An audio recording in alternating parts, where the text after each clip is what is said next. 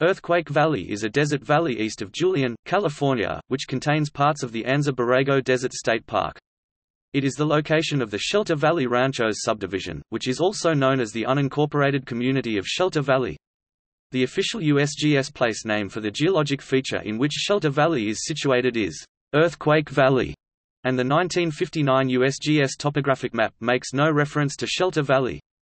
The name of the unincorporated community Shelter Valley is typically used both locally and by the media to refer generally to the geological feature of Earthquake Valley, and it is common for both names to be referenced in publications after the 1962 establishment of the subdivision.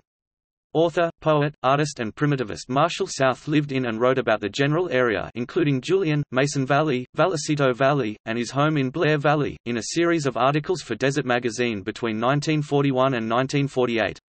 A number of notable trails pass through the valley, including the Pacific Crest Trail, the California Riding and Hiking Trail, and the Southern Emigrant Trail.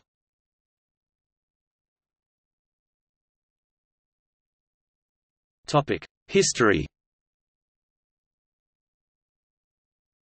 Earthquake Valley was the site of a Kumeyaari village near what is now Scissors Crossing and Centenac Cienega, a little cienega formed at the bottom of the watershed in the valley before it descends Centenac Canyon. Earthquake Valley, then called the Val de San Felipe, became the route of the Sonora Road into the coastal region of Southern California. The Sonora Road, discovered by Mexican soldiers, re-established land communications between Alta California and Sonora, Mexico in the late 1820s. The valley was later the site of the Rancho Val de San Felipe. From the time of the Mexican-American War and the California Gold Rush, the Sonora Road became the route of the Southern Immigrant Trail that passed through the valley from Blair Valley to Teofilio Summit, formerly Warner Pass. This trail remained the major southern route into California from the eastern United States until the advent of the railroad at Yuma, Arizona in 1877 reduced its importance.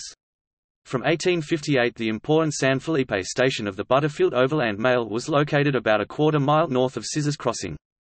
Stage lines continued to use the route until the railroad came to Yuma.